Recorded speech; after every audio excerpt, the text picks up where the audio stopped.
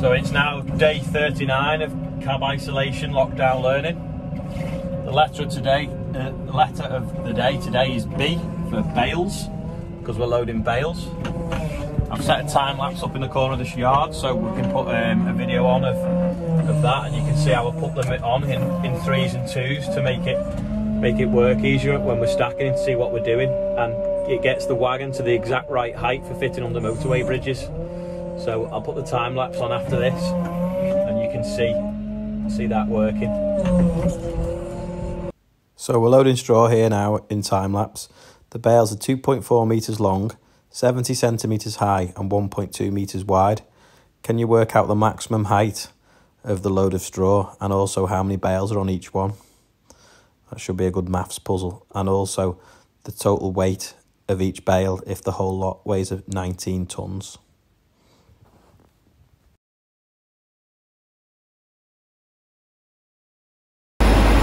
The wagon's just pulling on the weighbridge now.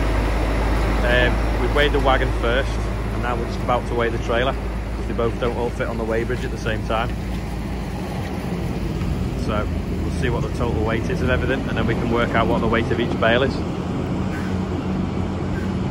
So we know the weight of the empty wagon and the empty trailer, so that's the weight of the trailer loaded.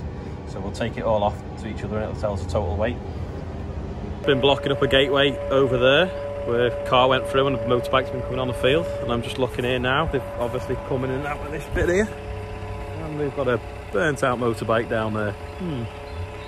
So I think I'll make it a bit more difficult here and dig another trench.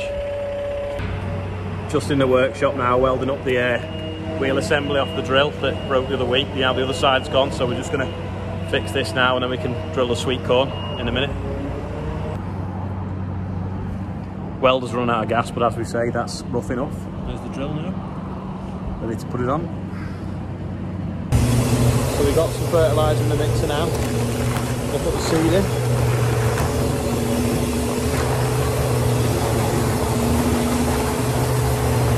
And then as we sow the sweet corn, it's got fertiliser sown right next to it, so it'll get growing pretty quickly, we hope. So we're out in the field now drilling sweet corn, or maize, whichever you want to call it, but this should be a sweet variety that we can pick for eating. The drill at the moment now, we're only using the back row of seeding units so that it puts the seed about 60 centimetres apart in 60 centimetre rows, so we get a lot of light down the rows, so hopefully we'll get a lot of cobs on each plant. It's bouncing up and down a little bit because last year the field was worked in a different direction, but we've got the GPS on RTK set, so it's driving itself to about that, hold on, about that much accuracy, hopefully. So we've got 17 acres to do, or about 6 or 7 hectares, so hopefully we'll get it all done tonight. Actually, thinking about it, we probably won't get it all done tonight because we've got 3 different varieties, and we'll have to keep changing it, cleaning the drill out between each variety, because we want to do a trial and see which one grows the best and which one tastes the nicest come sort of August, September, when it's ready to harvest.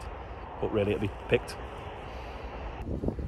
I know big kids and little kids like tractors, so here's a close-up of it drilling.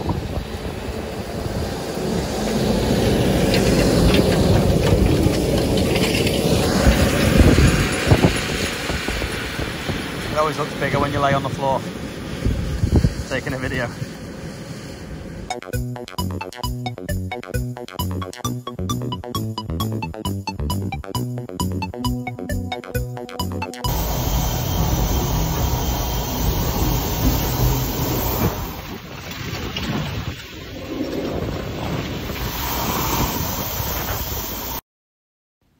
That's about it for today. Don't forget to count all the bees and do the maths on the bales.